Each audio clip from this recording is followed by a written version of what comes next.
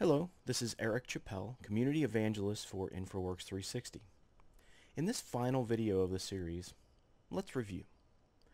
We began with John creating a model and establishing existing conditions, literally in minutes, through the power of Model Builder. How long would it have taken to do the same task without InfraWorks 360? Think about it.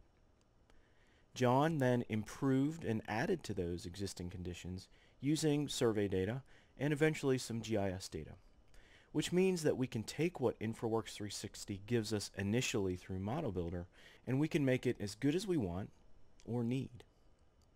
Next, we turned it over to James, and James worked up a preliminary design for our neighborhood. He started by using the road design tools in InfraWorks 360 to lay out 4 roads, including intersections. Note how he's using a simple point-and-click approach to lay out these roads. Compare this to the alignment, profile, assembly, corridor approach that's used for detailed road design in Civil 3D. What if James only had Civil 3D for this task? After laying out the roads, James then moved his project into Civil 3D for lot layout and then moved those lots back to InfraWorks 360 for visualization. Now there's an example of making use of the right tool for the job. In this case, InfraWorks 360 for preliminary road design and Civil 3D for detailed lot layout. But let's not limit ourselves to just residential design.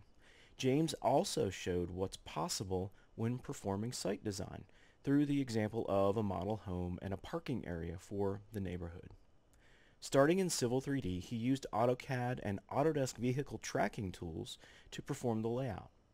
Then he moved his work into InfraWorks 360 for visualization and also for grading design.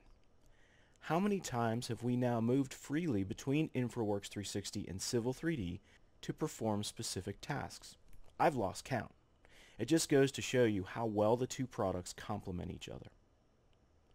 Communicating your design is most important in the early stages of a project. Why? Because making decisions and changing direction is the least costly the earlier you get in the project. As I showed you in the 5th video, InfraWorks 360 is always ready to communicate with its always 3D, always visual environment. If that's not enough, there are tools that aid you in capturing specific views and even creating an animation to give someone a tour through your model.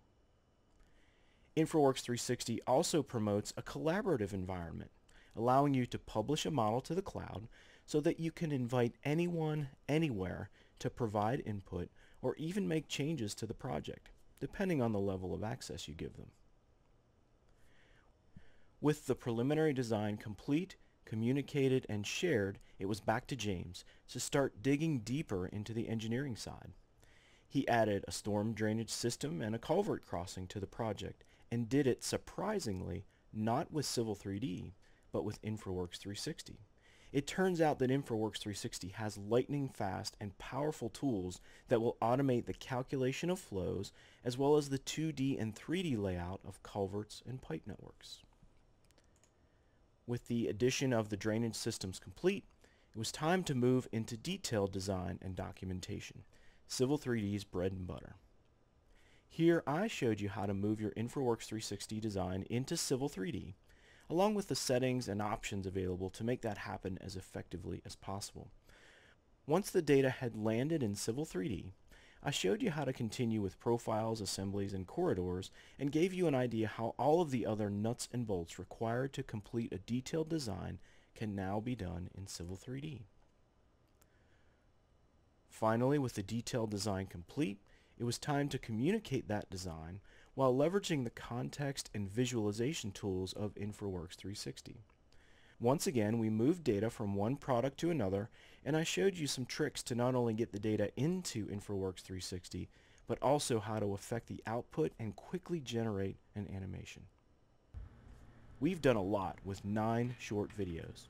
In fact, they all add up to less than 1 hour of information. Could we have accomplished all this without InfraWorks 360 in the picture? After seeing what's possible in these past videos, do you want to complete your next project without InfraWorks 360? If the answer is no, you'll want to act soon because your extended trial is about to expire. Let's move this on to the next level. Sign up for a desktop subscription of InfraWorks 360 so that you can enjoy its benefits on all your future projects. Once again, this is Eric Chappell, Community Evangelist for InfraWorks 360. Have a fantastic day.